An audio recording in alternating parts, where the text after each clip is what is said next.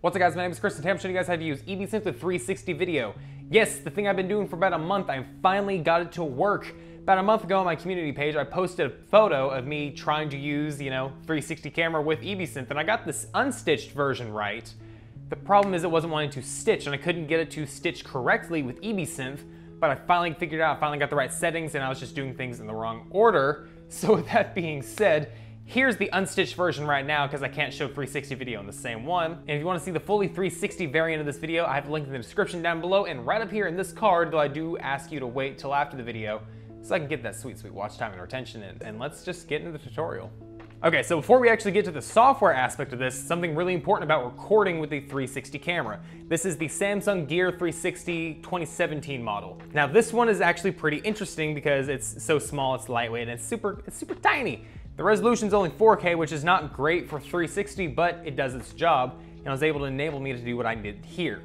What I essentially did is I had this camera on top of one of my light stands, and I was just able to walk around it in a circle just to get the whole 360 aspect of the video down, and I used that. Something that I didn't realize and that I had to learn later on was that there's a very defined stitch point. I knew there would be the stitch points on the sides of the camera where the lenses aren't, where the lenses are not, but there's also a stitch point at the very front of the camera. So the front of the camera where there's the recording button, it cuts it right in the middle of that lens because that's gonna be the stitching point for the sides of it. So you can have a fluid 360 like left to right. So that's the interesting thing. You can't cross that middle boundary because if you're going from the right side of the camera to the left and you cross through it and it jumps over, I don't think that made sense. You need a new keyframe to start it off all the way. So it's something you just gotta be aware of with how you're actually recording these things. So that's my one and only big tip when it comes down to it. Also just making sure, lighting looks good, but that's general videography. We're not talking about that today. So now we're finally gonna get into this, software aspect of it.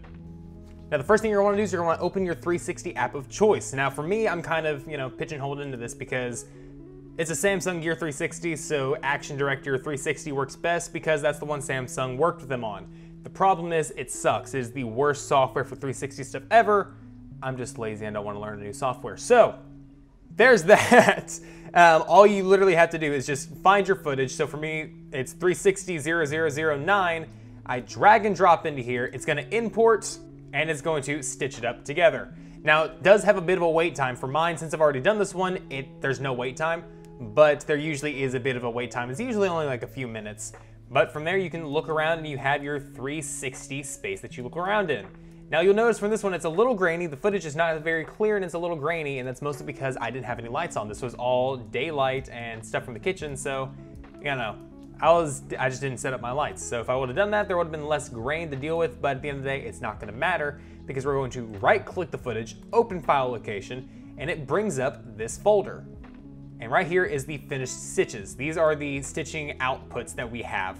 So we're just gonna take that guy and we're gonna import it to After Effects. But before that, close Action Director, it sucks. Like everything else with After Effects, you're gonna import your footage, you're gonna Control M, it's gonna bring up your render queue. You're gonna change lossless down over here from AVI to PNG sequence, select OK. You can leave it whatever you wanna name it, but make sure it's saved in a subfolder. So we're just gonna leave it as it is right there, and I'm just going to change it to -2 to make sure it doesn't get saved over the old one I have right there. Make sure you keep the brackets and the pound symbols in there because that makes sure that it's all sequential order, 001, 002, 003, so on and so forth. Gonna click save and we're gonna click render. All right, and after it's done exporting, here are the keyframes that we have. These are all of them. You can choose whichever one you like the most, but at the end of the day, you're just gonna make sure you pick the one that you think is gonna work the best. Depending on how you do this, you might need multiple keyframes because if you notice, I start on the right side of the frame and there's that one little line right there on the far right, the edge of the frame. And that same line on the left of the frame, that is the very front of this 360 camera. I'm not sure how every other 360 camera splices these together, but I know for mine specifically, those endpoints on the left and the right is the dead center of this lens. So I gotta make sure whenever I'm recording this, I don't cross that cross member, don't want to cross that frame, because I'll just teleport from the right side of the frame to the left and EbSynth isn't gonna know, where I went. It doesn't know where to put my data.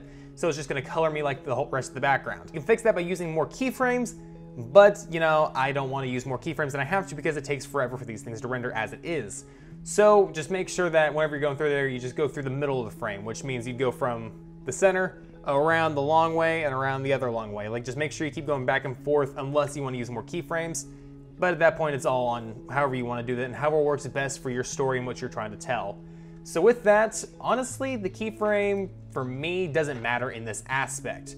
So all I'm gonna do is pick 66 for order 66. So where's 66? It's right here. All right, now that we have keyframe 66 to use, you can edit that however you want to. Use it in Photoshop, or in what we're gonna do, we're gonna go to the Deep Dream generator and, do another great Deep Dream. We're gonna take ours to the Deep Dream generator and throw it in there like most of our other, EbSynths. So all we're gonna do is we're just gonna drag 66 into upload, change our style. We can do thin style, deep dream, or deep style. I'm just gonna go deep style, Starry Night. Real shocker, but I finally actually got my 200 likes needed to unlock HD, so I can do full HD. Well, partial HD, it's more like 720p, but whatever, it works. It's better than it was. And we're gonna click generate, and we're gonna wait for that. And after it's done rendering in the Deep Dream generator, here is the file size that we get. This is the finished keyframe, which I think looks pretty good. I ended up not doing Starry Night. I ended up canceling and jumping over to just the plain oil painting setting because I thought it looked a little interesting in my opinion. So from there, what you can do is you can upscale it using any number of methods because it's still smaller than 4K. We're gonna come into Photoshop, we're gonna drag and drop any one of the frames from our regular, video, and it's gonna give us our baseline size. Then we're gonna go back, we're gonna drag in that Deep Dreamed frame, and it's only gonna take up about a quarter of our actual frame. Wow, that's even smaller than I expected. My B. All right, so we're gonna just upscale that to the regular size, and this does make us lose image quality. This does make it a lot blurrier than what we normally have, and we're just gonna export that as it is. Same naming conventions as usual, name it whatever you need to, but then we're gonna do one extra step to make this look just a little bit crisper than we usually would. Come up here, we're gonna make a new tab, we're gonna go to Waifu 2X.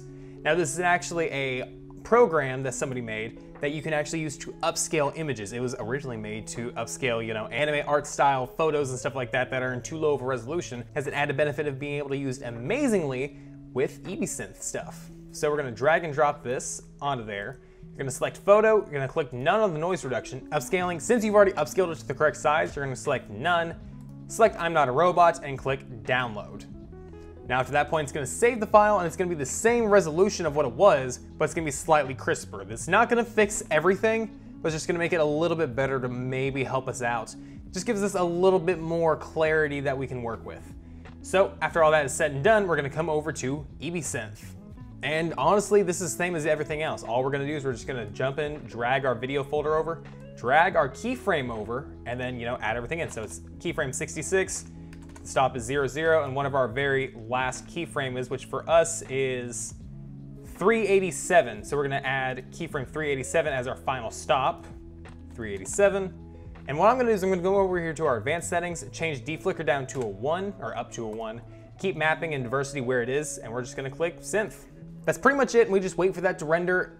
Since it is such a large file, since it is 4K, it's gonna take a lot longer than usual. It takes mine about 4-ish hours for it to finish all the way through, but I also have a dedicated gaming and, editing computer. Some of you with different computers will experience different things. If you have a higher end graphics card and processor, it's gonna be a lot quicker. If you have a lower end one, it's gonna be a lot slower. What I typically do is I start these before I go to bed, and I just, start however many, so I can have, I think, 5 or 6 EbSynths running at a time, and that takes care of it for me. I just go to sleep with it running, and by the time I wake up in the morning, it's done and it's working. So after it's done rendering, what we have here is this right here. We have our keyframe folder filled with everything. This is every keyframe or every frame that we have from this video, all finally EbSynthed. We're gonna jump into Premiere. Does not matter where your video footage is. This is my general YouTube title sequence that I have going. All right, so what we're gonna do is after we're in Premiere Pro, what I'm gonna do is I'm gonna drag and drop my footage in there. That entire folder is now sitting in my Premiere project. I'm gonna select this little button down here, Automate Sequence. After clicking that, it's gonna bring up this little menu. Biggest thing to select is frames per still. Make sure it's 1 frame. That means it's one picture for every single frame. You're gonna click OK, and it's going to bring everything in. And just like that, we have a very, very tiny couple seconds video sequence. We're gonna select all, we're gonna right click, and we're gonna click Nest. Doesn't matter what it's named because you're just gonna export it after this anyway. Now you're gonna select the in and out if you have more stuff in your project folder, like me. But if you're actually not like me and you actually have organization going through your, projects, you're just gonna export it as is. In your export settings, you're gonna click some very important things. Name doesn't really matter. You want it to match whatever it looks like. Render at maximum depth, yes. Encoding settings, none of that matters. The highest bitrate that you can do that this camera records in, and then you're gonna go down to VR video, videos VR, you're gonna check that yes. Depending on the type of camera that you use, you might wanna change your frame layout. If it's stereoscopic over under video, you're gonna select that one. If it's stereoscopic side by side, then it's left and right, you're gonna click that one. This one's a monoscopic. That means that all the camera has been put into one as it is. So from there, you're just gonna leave everything pretty much the same. 360 fields of view and 180 up and down. You're gonna click export, and we wait. Again, this is a lot of waiting, honestly. And after it's done rendering, here's what we get all the way. We get this nice little thing of me walking across, talking to the camera, you know, just fake talking, walking back and forth. Since I turned, I could have used a different keyframe there because it messed my shirt up. It messed my arm and my shirt up, blending into the background.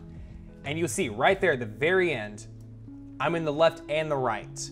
My left side is blending in with the background a lot more, whereas my right side, my arm isn't. Well, it still is, but it's a work in progress, guys. That's all I can say. If I would have used more keyframes in this one, it would have been better.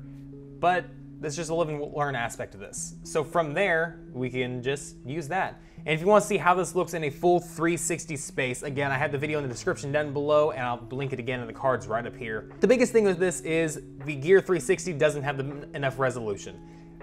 Realistically, for a good 360 video, you want to have 16K, and this thing only does 4K, and it's, you know, it's only 4K. At the end of the day, 16K is going to be so much more data, so much more information that you can use in 360 to make it less blurry, less muddy, and actually make it look better. So that being said, I'll have to redo this again eventually after I can do, you know, 16K. And if anybody has a large 16K like setup that you want to help collab with, let me know in the comments down below. I would love to work with you on something like this, and I would love to make this kind of like a reality, like a 360 walk around in like this dream world. So that being said, I love you guys. Click that subscribe button. Right up here is a tutorial playlist for other EbSynth tutorials, and right over there in the corner is a video that YouTube is saying you guys are going to enjoy. I don't know what that is, so good luck with that. If you guys want to see more of my videos, click that subscribe button down below. Click the little bell icon to get notified. That being said, I love you all. I'll see you guys in the next upload. Peace out, guys.